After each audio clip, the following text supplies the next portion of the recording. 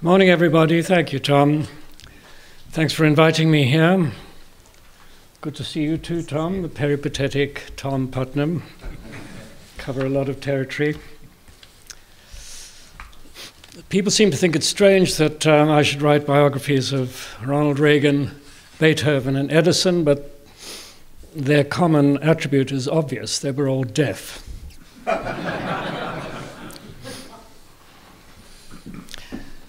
The first time I addressed the subject of Ronald Reagan and the Cold War on stage before a think tank audience in Washington in the mid-1990s, I made a risky rhetorical experiment. As part of my biographical effort to get into the president's skin, I transcribed my speech onto one of the pocket-sized cards that he used to use. And I also tried to imitate his characteristic abbreviations.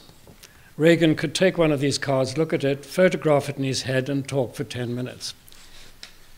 So I used his abbreviations, such as EC for economics, AC for arms control, and CW for the Cold War. Unfortunately, as a writer, I had my own traditional abbreviations, and in the heat of making the speech, I misspoke some of the abbreviations. My AC and CW are somewhat different from Reagan's, and after the speech was over, a puzzled academic came up and said, "Mr. Morris, I didn't understand your argument that air conditioning was a major issue in the American Civil War."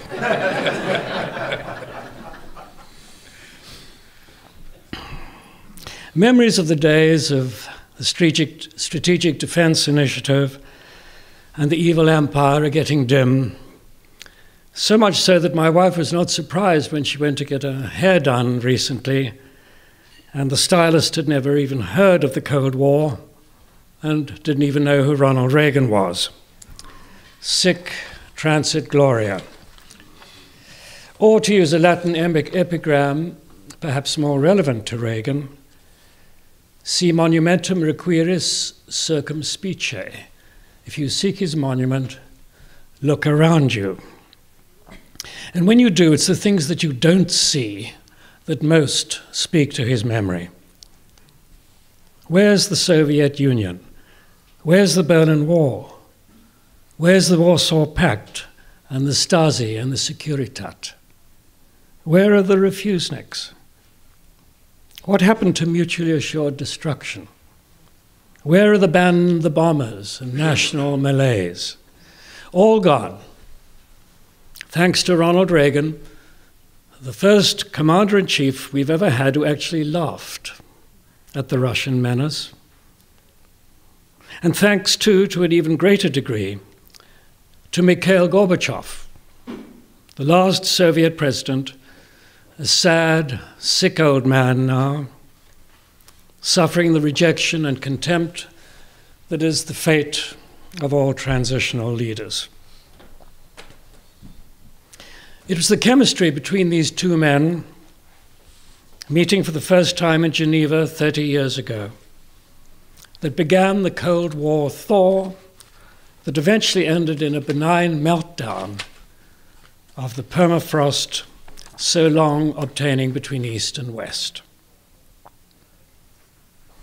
One overexcited intellectual at the time called it the end of history. We all know that, to the contrary, a new kind of ideological threat, less technological but much more barbarous even than that posed by Joseph Stalin, was being born in the Middle East as Gorbachev went into retirement.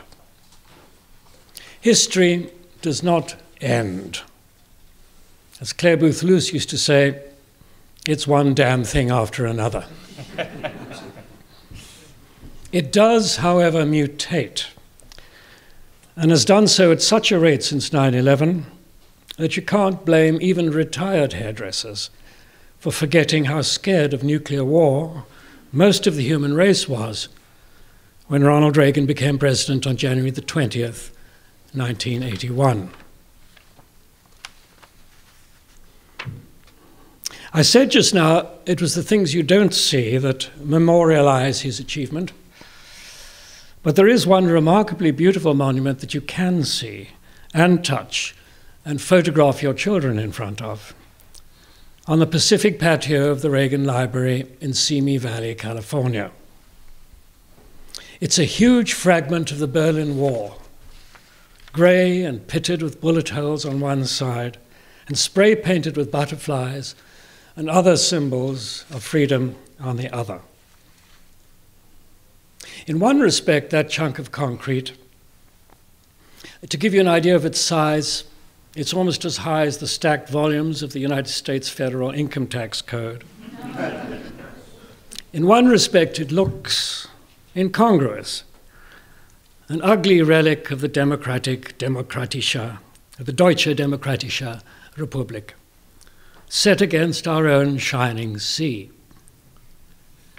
But in another respect, its very fragmentation, in the midst of an all-encompassing democracy, seems both moving and right.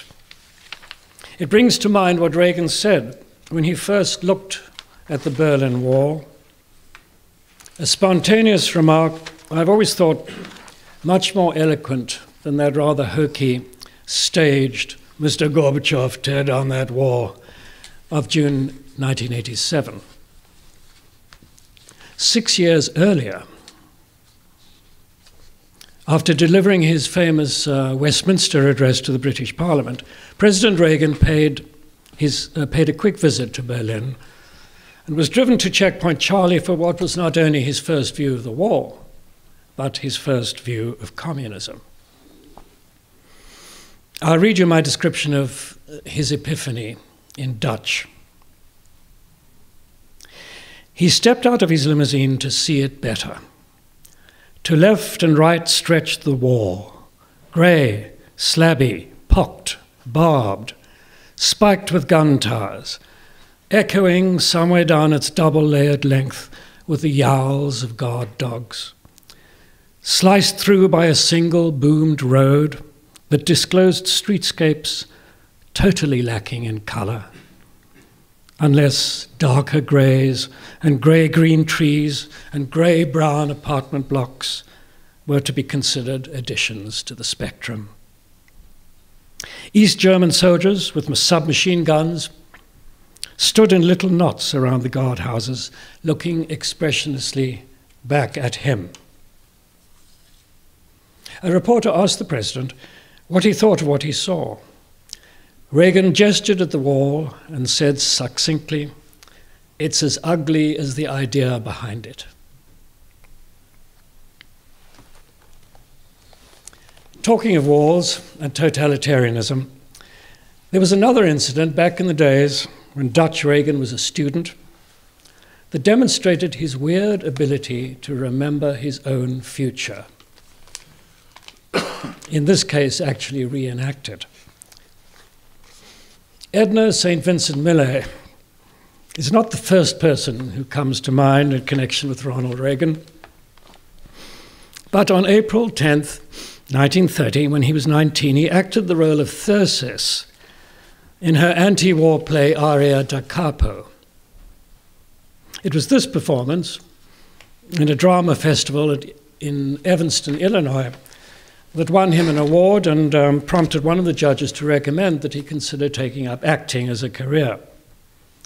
Aria da Capo was written in verse as an allegory of war, at a time when memories of Verdun and the Somme were still traumatic for millions. The plot was simple, even naive.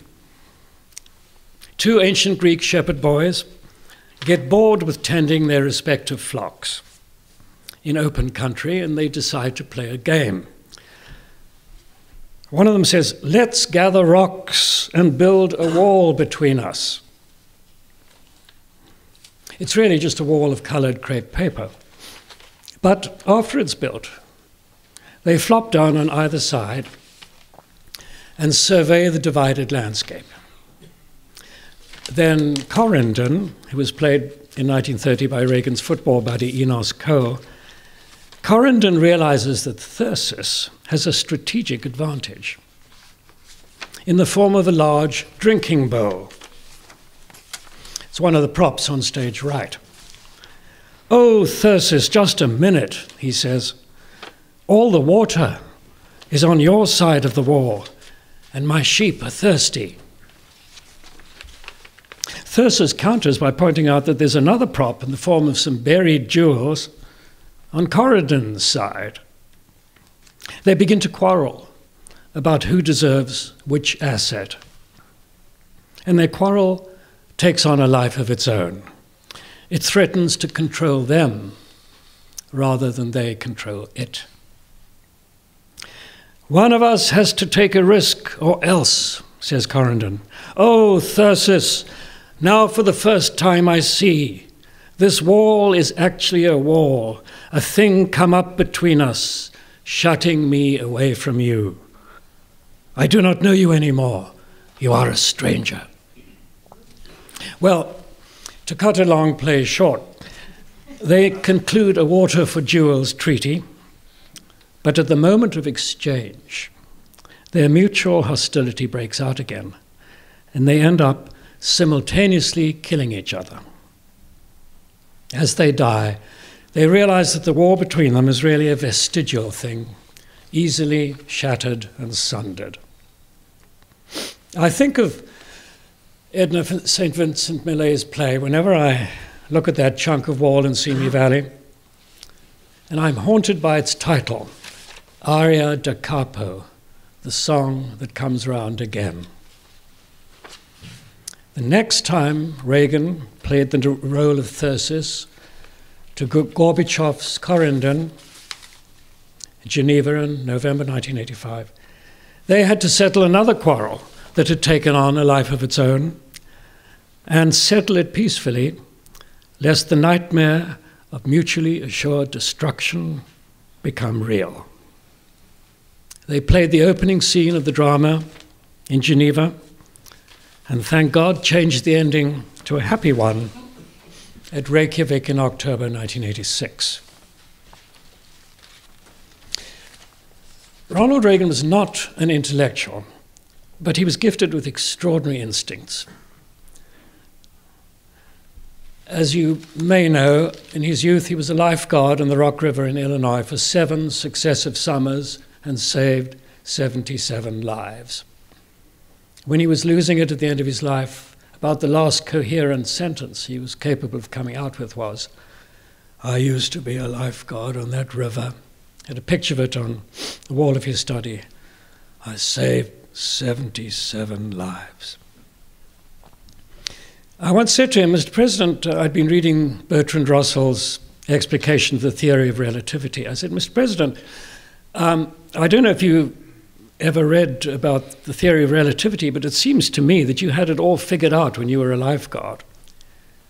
You used to sit all day long on that rocking platform floating on the river, watching for people in distress. When you saw somebody drowning, you threw off your spectacles and you dived into the moving water, and you'd swam not toward the drowning person, but downstream of him, because you knew by the time you got there, your parabola would intersect with his, and then you swam back to the diving platform, not toward it, but upriver, knowing again the parabola would bring you back to where you started. And in all this flux, with no vision, since your spectacles were off, you had no sense of stability, but you sensed the relative position from where you came." And Reagan said, "Yeah, in spring that river really used to run reef." Just as that teenage lifeguard, mimed with his own strong body and sure instincts, the complexities of a theory he didn't need to read, so did the septuagenarian president, negotiating arms control on our behalf with Mikhail Gorbachev, articulate a strategic defense initiative which did not have to be deployed to achieve its object. The power of SDI lay in its symbolic quality. It was a metaphor. Linguists tell us that since the dawn of human speech, which is the same thing as since the dawn of diplomacy, the most powerful rhetorical images have always concerned weapons and technology. David's sling and stone, Excalibur, brandished by the arm and white Samite, Schumann's guns buried in flowers, and so on. Here, suddenly bursting in the Geneva sky, like some collaborative extravaganza of God and Rube Goldberg, was a cosmos full of lethal lasers and silently streaming particle beams. Geosynchronous mirrors whose images would melt and kill. Sensors so preternaturally smart that they could distinguish between decoys disguised as warheads and warheads disguised as decoys. Not to mention a heaven-filling debris of balloons and umbrellas and radioactive chaff. No wonder Paul Gorby's birthmark throbbed. Because this heaven-filling fantasy, this war among the stars, was nothing less than an imaginative projection of American resolve, a resolve that mocked the very misgivings of the scientists, such as Edward Teller and others, already working on it. The SDI, moreover, was budgeted at $32 billion just for starters. Any nation that could afford to contemplate a defense so madly inventive and so madly expensive, equal if built to the cost of an entirely new US Navy, was clearly a nation able to bankrupt the Soviet Union's attempts at offensive countermeasures. Gorbachev knew that, and Reagan knew that he knew. But to paraphrase an old CIA joke, did Gorby know that Reagan knew that he knew?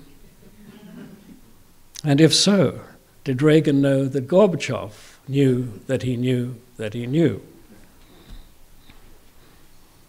The answer remained locked up in the deep underground silo, which was Ronald Reagan's heart. All I can tell you is that we, if I may include myself as an independent writer in the delegation at Geneva, all of us were seriously scared on the morning he was due to meet Gorbachev for the first time. In an attempt at humor, we hung a sign on the overhang of the stairway at the Villa Palmetta as Reagan came down the stairs, saying, "Jerry Ford says, watch your head, Mr. President." We all remember what a klutz Jerry Ford was. He laughed when he saw it, and he continued laughing all the way over to his motorcade. Ronald Reagan, cheerful personification of all that is naive, all that is optimistic in the American national character, drove off laughing to meet his counterpoint, and we all, to a man and woman, relaxed. In order to emphasize the metaphorical effect of the SDI on Soviet arms control policy, I would refer you to an even more potent image that President Reagan promulgated in 1983, identifying Russia, or the motherland, as Lillian Hellman used to call it, as an evil empire. The length and breadth of American mass media, not to mention the rather more cramped length and breadth of American academe, guffawed at this crass alliteration, evil empire, and accused Reagan of being confrontational, bomb-happy, xenophobic, or worse. Well, it's funny how things change. During an international conference at the end of the Cold War in 1995, the same one at which I articulated my theory about air conditioning, a Russian delegate confessed that it was that phrase, evil empire, That phrase, officially enunciated by the President of the United States, that made the motherland realize, almost in shock, that it was in fact evil, that communism went against nature and good sense, that it denied space for the human soul to expand and the human heart to express unfettered emotion, that Mr. Reagan had chosen his words only too well. So far, I've been talking about the older, more diplomatic Reagan, whose deceptively gentle manner most of us remember. We tend to forget that when he was younger, in fact, even up to the time he ran for the presidency for the first time in 1976, his unsuccessful bid, he was then a hard, formidable man whose ideology was every bit as jagged as that chunk of Berlin Wall in Simi Valley. Considering how equally aggressive the then leader of the Soviet Union, Leonid Brezhnev, was in the age of détente, we may thank the Republican Party for renominating President Ford, even though, in doing so, it ensured the election of Jimmy Carter. Reagan, by the way, could be surprisingly contemptuous of anybody who ran against him or opposed him or whom he considered weak. He once said to me about President Carter, he said, he's the only man who ever came into this place, the White House, and left it smaller. He sat next to LBJ shortly after LBJ left the presidency. He was then governor of California, and LBJ confessed to him that he said, Ronnie, I'm so glad to be out of the White House. There was not a night I went to bed when I didn't fear that while I was asleep, they were going to start World War III. And Reagan said to me with utter contempt, any man who's that fearful doesn't deserve to be President of the United States. His visceral hostility toward communism can be traced back to the days immediately after World War II, when, as president of the Screen Actors Guild, he first encountered Marxist mendacity in the crafts union strike of 1946. One of the threats he received for pushing for a democratic solution was a telephone warning that unless he desisted, he would get acid thrown in his face. The kind of call an actor tends to remember. From then on, through the settlement of the strike, Reagan packed a pistol.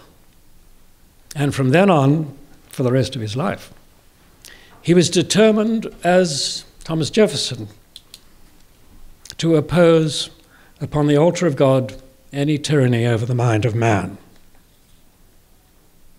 His opposition to communism was actually not so much ideological as moral.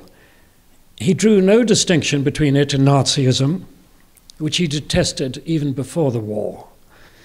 I wish I had time to talk about the intensity of his feelings regarding the Holocaust, but it's outside the scope of this talk. Suffice to say, the totalitarianism of any kind brought out the iron in his otherwise genial demeanor. If Reagan had been Thyrsis to Brezhnev's Korendin in 1977, instead of 4 years later when they were both older and wiser, the Cold War may well have become white hot. As it was, and even after his near death at the hands of John Hinckley in March 1981, Reagan retained enough hardness to break the Patco air controller strike that August and send the leader of the union to jail. Governor John Walker correctly noted the other day, and by correctly I mean I think he read this in my book,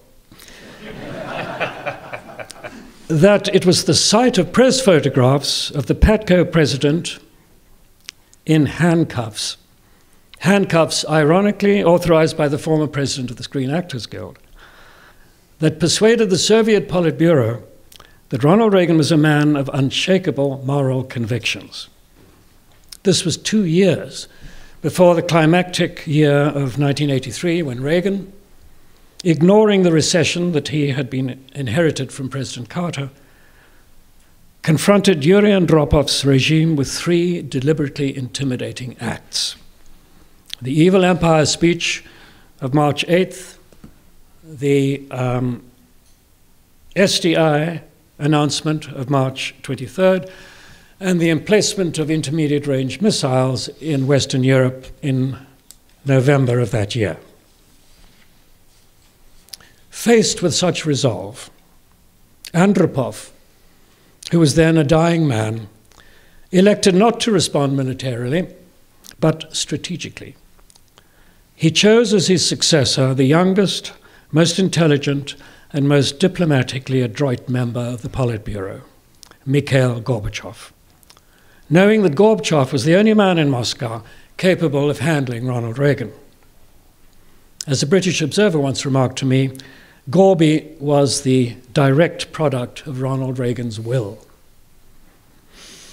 As things turned out, Andropov's dying wish was not heeded by remnants of the Soviet old guard, and Gorbachev had to wait slightly more than a year while another walking corpse, Konstantin Chernenko, tried to hold the Soviet Union together. Which brings me to a personal anecdote that may be of some interest to you and is certainly relevant to the history of the Cold War. Dwayne Andreas, the agribusiness tycoon who ran Archer Daniels Midland in the 1980s, knew Gorbachev well. Gorbachev used to be agricultural minister of the Soviet Union. And Andreas told me that on a visit to the Soviet Union, Gorbachev, had just become a general secretary in 1985, received him for old time's sake, and they had a companionable chat together. And when Andreas got back to his hotel, he told me that there was a knock on the door from a KGB agent, and he was handed an envelope.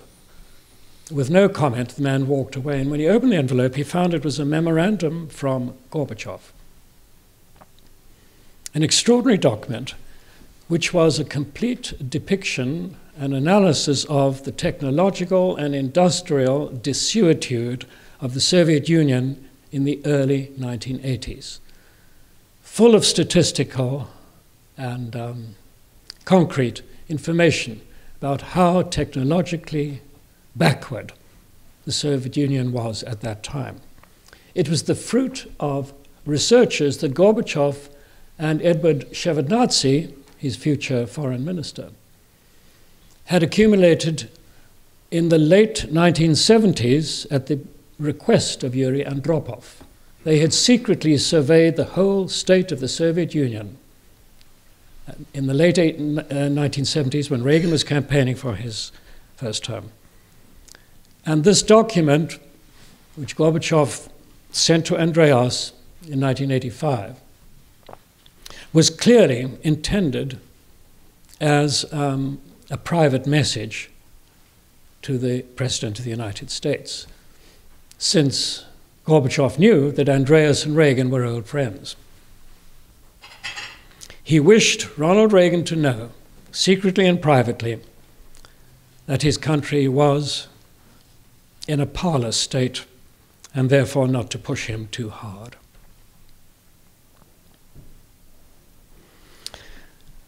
Perhaps the least appreciated characteristic of Reagan was his imaginative nature. I spoke earlier of this mysterious gift he had of being able to remember his own future. For example, as a boy, he used to dream of living in a house with tall white columns and tall windows.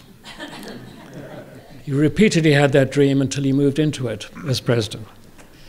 He drew a self-portrait at the age of 17, a silhouette which I reproduced in Dutch, that is an uncanny portrait of the President of the United States with his pompadour and the massive desk and big body. 17 when he wrote it. And other examples which I won't go into. Violet Bonham Carter, in her memoir of Winston Churchill, writes about imagination. She says, imagination, in truth, is but another name for power. Great leaders, the greatest leaders, have it. Julius Caesar had it, Napoleon, Lincoln, Disraeli, Churchill, de Gaulle. Toward the end of de Gaulle's life, he was proposing to write a book of dialogues between himself and all the great leaders of the past.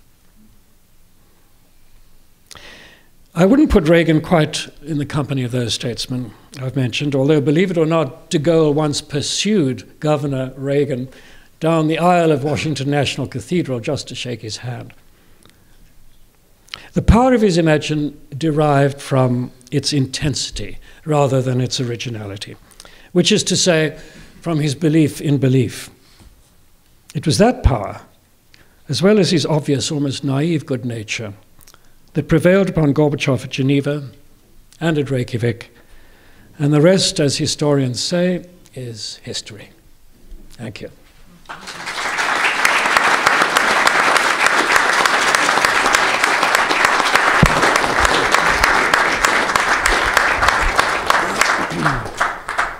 Both of our keynote speakers, Anne and Edmund, have agreed to take questions. So we have a few minutes if people want to pose questions to either Anne or Edmund.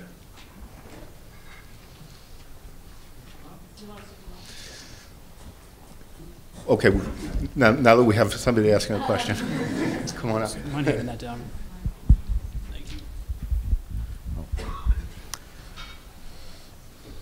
Hi, this was tremendous, by the way. It was really, really good. Ed, I have your voice in my ear because I listen to Dutch in my car in my commute, and it's fascinating to hear you talk. But my question is this. Given what's going on right now with Putin and the, the strategy that we see unfolding between the West and Putin, how would you, if you were asked for advice from the U.S. government as to how to deal with that situation, what insights would you give them? And I think you should answer that. You don't want to offer the U.S. government advice? I'm in the fortunate position of writing about this all the time, and so I can say that I think. What we're seeing in Russia is really it's the return of. I mean, it's not just a revived version of the Soviet Union. It's sort of Soviet people who have you want me to talk to the microphone? I mean, the nature of the Russian state now is that it's run by a KGB clique, which took its money out of the Soviet Union in the 1990s, recycled it, brought it back in, enriched itself, and came back to power. So it's not the same system as in the past, but it has very clear links to it and a very clear connection to it. When the invasion of Crimea began, as you may remember, there were these unmarked soldiers without uniforms walking all over the peninsula, and people were saying, what could this possibly be? What's going on? What's happening? I thought I knew exactly what it was, because it's exactly how the occupation of Poland and the creation of a Polish communist state occurred in 1944 and 45. The NKVD came in unmarked uniforms, recreated a secret police force, and piece by piece took over the country. That's exactly what happened. So it's a kind of KGB playbook. Fighting it requires some lessons from the Cold War. The main lesson being understanding what it is and what is the nature of the system, and not to imagine that Russia is some kind of degenerate Western state, and if we're only really nice to them, then they'll become more Western. But to understand that it really is quite a different political system. You have, in the hands of a few, very tiny group of people, you have not only the president, but the equivalent of the president of Exxon, the owner of Time Life, the owner of the New York Times, and the secret police, all within one institution of the president's office. And to have an idea that this is somehow, we can deal with this as a Western country is wrong. My advice in terms of Russian action in Ukraine is to focus harder on Ukraine itself, because in many ways the reconstruction of the success of Ukraine, if Ukraine becomes even a remotely prosperous and democratic country, then it will stand as a symbol of Russia, of what this, I don't want to call it an evil empire, but what this really this mafia state was unable to achieve. So I would focus Western attention, not just on arming the Ukrainians, which is maybe going to work or maybe not, but on a deeper strategy of reinforcing democracy and rule of law in Ukraine and establishing it as a, I don't really care whether it's part of NATO or part of the EU, but as a Western state with a Western ideology, and that would be the best response to Russia.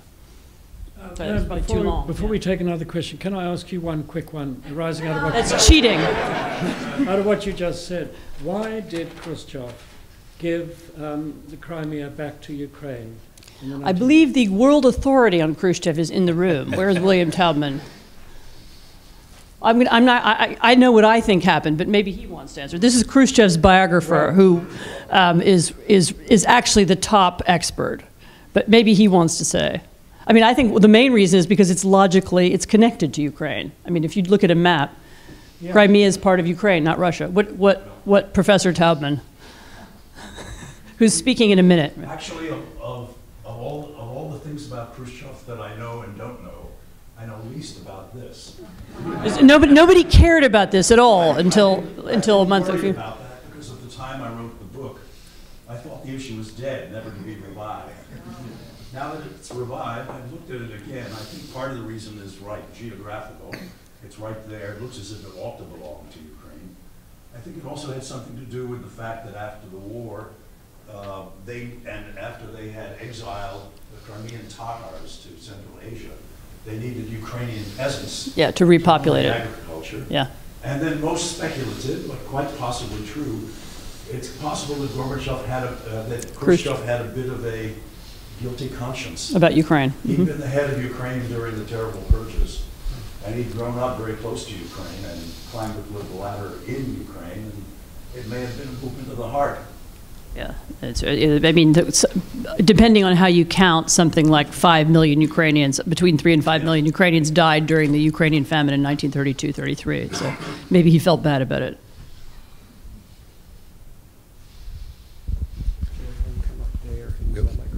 One more question. Just to piggyback on that,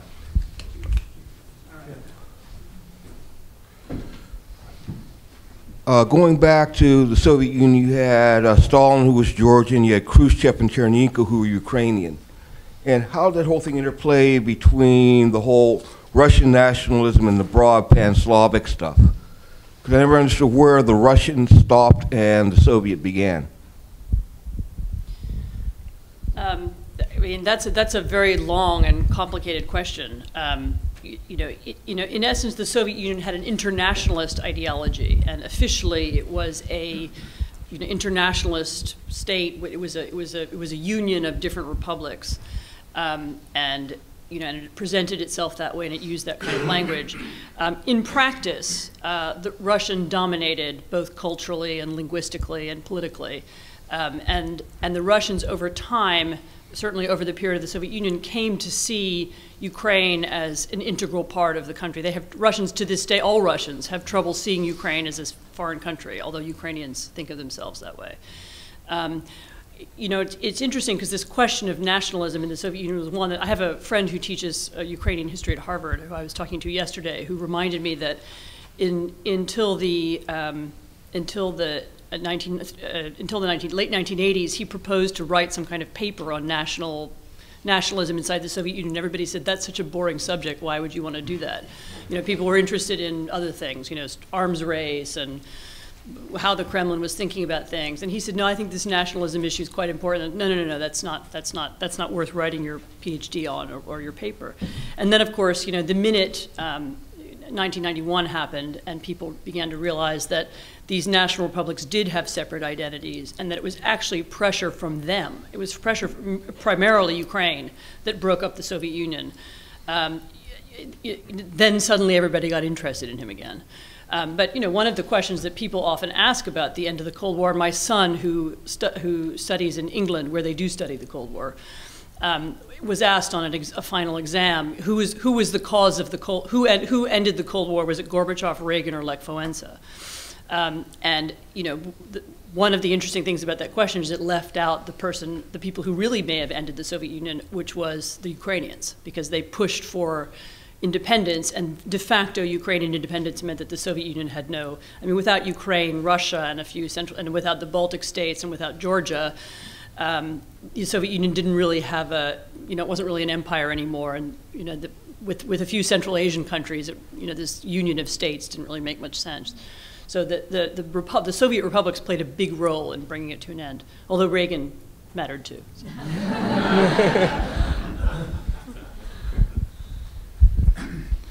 I wonder if, since part of the focus of Pioneer is on the teaching of history in our schools, if you could talk a little bit about the contrast between the way that our high school textbooks and our colleges fully cover, or at least come to grips with the Nazism and the Holocaust, and yet there's a relative silence or absence, and what needs to be done to draw attention to the sheer scale of the victims of communism, and should that be part of our curriculum in the schools? Do you want to answer that? You're an expert on the evil empire. Well, it gives me a chance to mention very briefly what I said just now about Ronald Reagan and the Holocaust, because it affected the younger generation in the sense that when he was an intelligence officer in the motion picture unit at the end of World War II in 1945, for weeks on end he had to screen the raw footage coming back from the opening of the camps, recorded by our signals corps. And this horrifying, horrendous footage, which he had to sit through for hours every day, he had to process and edit to send to the Pentagon. And this footage had such a traumatic effect upon him that when he was demobilized in the fall of that year, he personally stole a couple of reels to take back home with him to show to his children when each of them reached the age of 14, girls and boys alike.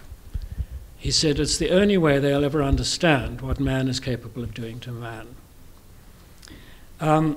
He understood as early as that it's vital that the younger generation understand the bestiality of which human beings are capable. And I think that since our teachers today, in order to get this is just my wild theory, in order to keep their teaching grades up and their statistics looking good, tend to shy away from complex and painful subjects that might traumatize their students, and teach a sanitized version of history which skitters over the unpleasantness, the awfulness of history, and just teach the good things, the bland things, the specious things.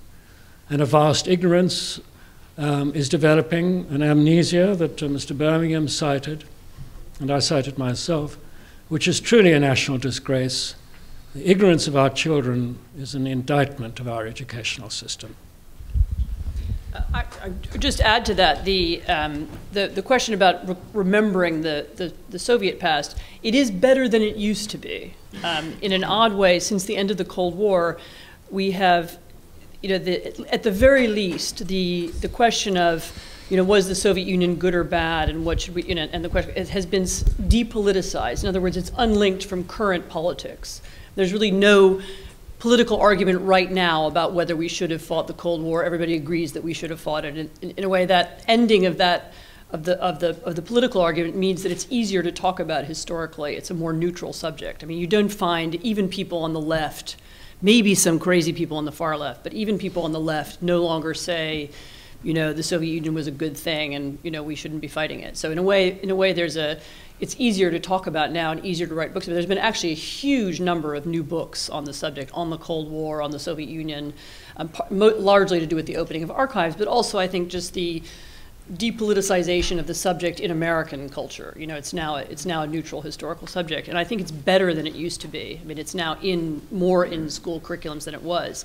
I mean, although actually what Edmund Morris has just said, you know, I think I mentioned in my talk, but nevertheless, the lack of photographs and the lack of evidence, you know, there aren't films like the films of the Nazi camps, of the Gulag, and so we don't have it in our heads, in our historical memory in the same way, and the only way to bring it back is to write about it and speak about it. So I think the phrase is memory hole. Those images went down the memory hole. They were never made. There is no film of the Gulag. One last quick question. One more question over here.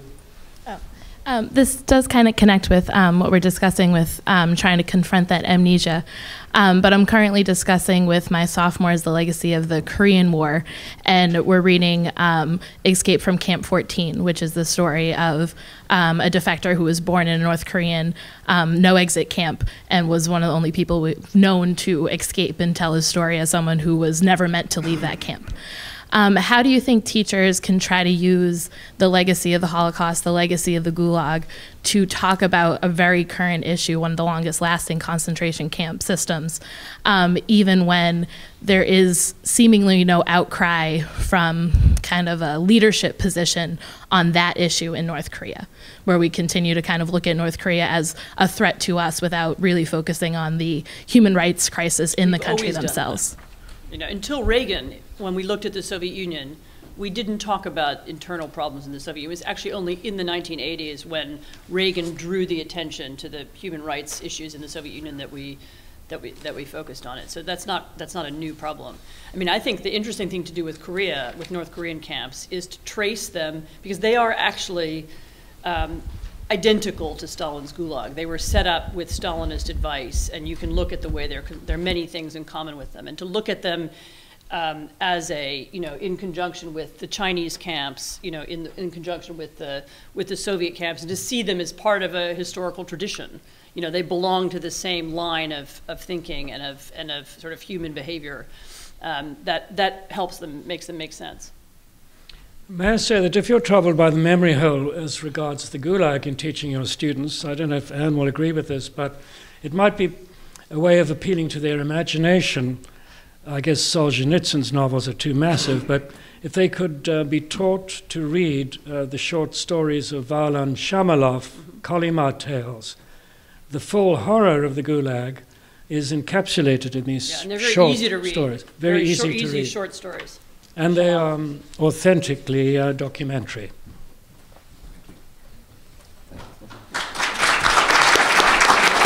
Thank you very much, Anne and Edmund. Thank you both very, very much. We now move on to our roundtable panel discussion, and it's my job to introduce William Taubman, who you've already been introduced to. So I'll try not to be redundant in my words of introduction, but William Taubman is the Bertrand Snell Professor of Political Science Emeritus at Amherst College. He's the author, as you know, of Khrushchev, The Man in His Era, which won the Pulitzer Prize for Biography in 2004, and the National Book Critics Circle Award for Biography in 2003. Professor Taubman has written and contributed on numerous books about political leadership of the Soviet Union, including Nikita Khrushchev, with which he was co-editor with Sergei Khrushchev and Abbott Gleason. Khrushchev on Khrushchev, he was the editor and translator with Sergei Khrushchev, who's the son of Nikita. Moscow Spring, co-authored with Jane Taubman, his wife, and Stalin's American Policy from Entente to Détente to Cold War in 1982. And Mr. Taubman is the moderator of our panel.